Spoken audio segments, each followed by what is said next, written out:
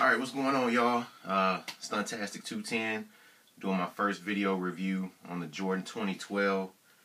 I was like a lot of people. Initially, I was kind of turned off by the shoe. But to actually see it in person, it's actually a pretty decent looking shoe.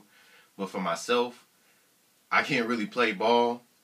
So I have a motorcycle. I looked at it from that standpoint. The Volt colorway was initially what attracted me to the shoe. Like I said, I saw the first pictures. They were black and white. And the thing that kind of threw me off was the little wingtip on the front. I was like, did Stacey Adams do a collabo with Jordan? I didn't know what was going on. It's like they just saw a dude in a zoot suit and said, man, let's just make a wingtip basketball shoe. But actually seeing the shoe in person, like, it's pretty dope. And the ability to customize the shoe to your fit, as far as having interchangeable lining and insoles, is pretty creative.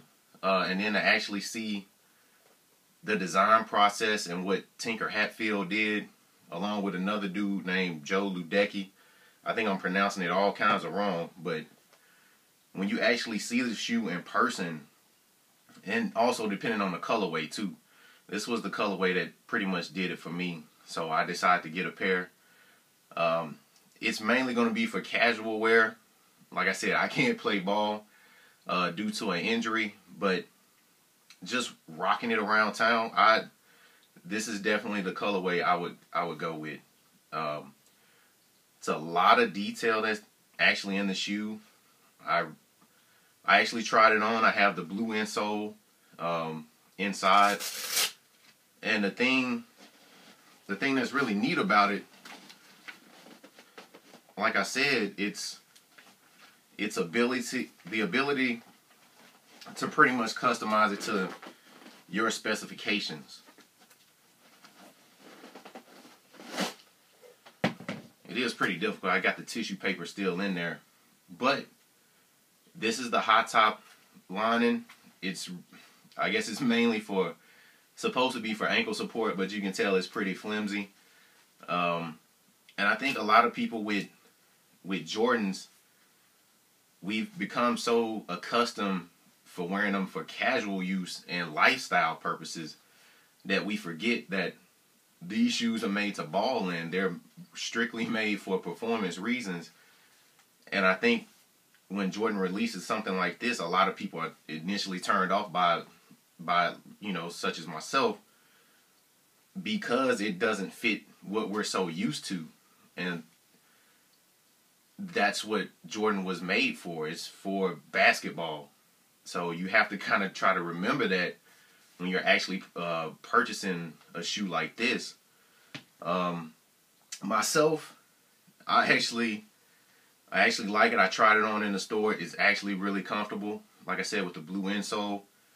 The one thing I did notice, like a lot of people, the box is pretty huge. They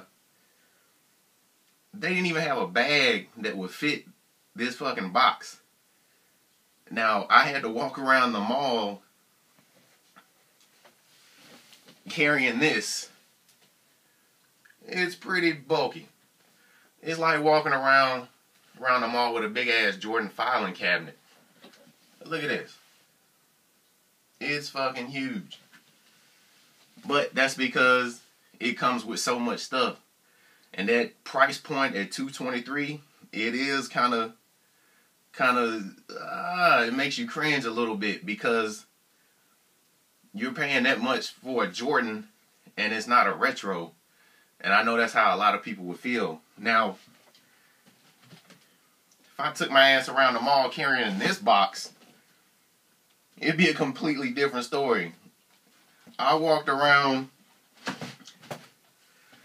the mall for a good while carrying this. I didn't have to worry about nobody robbing my ass because I had a Jordan 2012 box.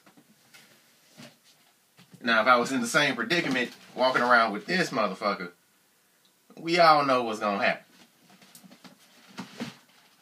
Now, for a 223, you may be turned off by it, but there are a lot of things you can actually do with this shoe. Hey, you ain't got no house slippers around the house? Here you go. These right here. Take the inner lining. They already got the bottom already as a sole. Bam, you got house slippers. Hey, for $223, you got to figure out shit to do with this motherfucker. Hey, ladies, you get this for your man. Hey, you got different places to put your panties. Period panties, lingerie, work panties. Bam! You crunching numbers, you doing taxes. Hey, 1040 EZ right there. You got 10 years worth of tax paperwork. I mean, it's so much stuff. I mean, safe deposit box. It's so much stuff. Like a little mini locker. Like, you got to figure out stuff to use with this. Like I said, I think, honestly, I could actually see somebody using these as slippers around the house. There's some dope little slippers, too. You got Jumpman slippers on around the house. But, like I said, I actually really like this shoe. It doesn't seem like you would have to worry too much about it creasing as far as in the toe area, but it's actually well designed, and if they come out with more colorways that are similar to this, that stand out and pop, I would probably end up getting them.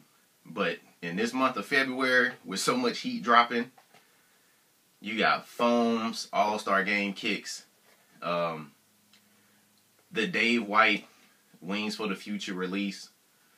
It's so much stuff, but you kind of have to pick and choose what you want to buy this month. Like February, your pocket's going to be hurting if you're a sneakerhead. And then also to mention the Black History Month joints that's coming out. But I actually took a chance. I said I'm going to actually get these. And hopefully I have a chance to purchase the Galaxy foams. And man, that is just a gorgeous looking shoe. The detail that went into it, I'm like really shocked and surprised at how well that shoe looks. That's going to be like an instant cop. Hopefully I won't have to purchase off eBay. You have to deal with resellers, and you know the price is going to skyrocket from there.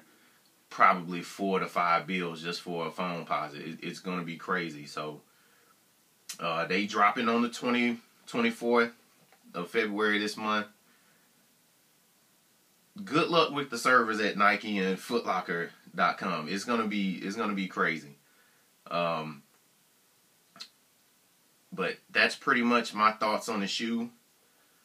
Like I said, really well done. And when you actually see the thought process that went behind it and his inspirations for designing the shoe, I kind of see where he was going. But like I said, when I saw that initial black and white colorway, I was like, they look like fucking Stacey Adams wingtip shoes, which is pretty much what he designed it from. When you see the designs, check them out on nicekicks.com, you see what actually went behind the design of the shoe. Oh yeah, gotta shout out sneakerfiles.com. Those guys, man, I've been following them on Twitter.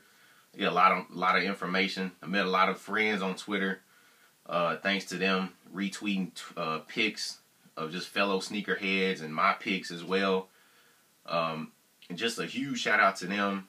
Nice Kicks, all the sneaker blogs. I mean, because honestly, without them, I would have like no information as far as what's going to release. It'd be like back in '93, like you wouldn't know a shoe that was coming out until you actually went into the mall and saw what was in the store. Like now you have so much access to information. It's crazy. But I just want to say thank you guys checking out my video. This is my first one.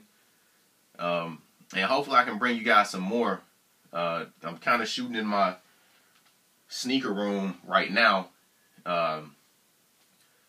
It's actually pretty well done. It's looking a little messy right now. I got a lot of stuff like kind of scattered out everywhere. I gotta find time to clean it, but hopefully I can bring you guys some more videos and my thoughts on, you know, new releases. Alright, check me out at Stuntastic210. I'm on Twitter. I'm just a regular dude that likes shoes. My style is pretty much anything that is loud and doesn't fit the norm. I mean, like I said, I have a lot of stuff. I got Lightning, Adidas. The majority of my stuff is Nike, but anything that just stands out, you know, I even got these, for example. I got the Voltron Reeboks. I got the complete entire set. This is just one of them. The Yellow Line joints. I mean, stuff like this. I mean, I'm an 80s baby. Of course, I'm going to get the Voltron kicks. I got to. Like, you grow up. Those were like, that's like the best era for cartoons that came out. So, just stuff like that, man. I love stuff that stands out and not everybody wears. And shout out to Memphis, too, man. I got to shout out Memphis. That's where I'm from. I'm in San Antonio right now. And I've met a lot of genuine, cool, down-to-earth sneakerheads just being in San Antonio. Shout out to Baby Astro, J-Born 210. A lot of, I know I'm forgetting quite a few people on Twitter, but, you know, shout out to all you guys, man. I met a lot of you guys here in San Antonio, but those were like the main two people that I met, and it kind of just jumped off from there, and I was able to meet a lot of people from, like, Kicks on Tight. Oh yeah, shout out to Dallas, man. Like, a lot of you guys, man, y'all kind of hold a bond here for sneakerheads here in San Antonio. And shout out to Soul Boutique too. That dude's he's a cool dude, man. Julio, gotta shout him out too. He's doing pretty good. But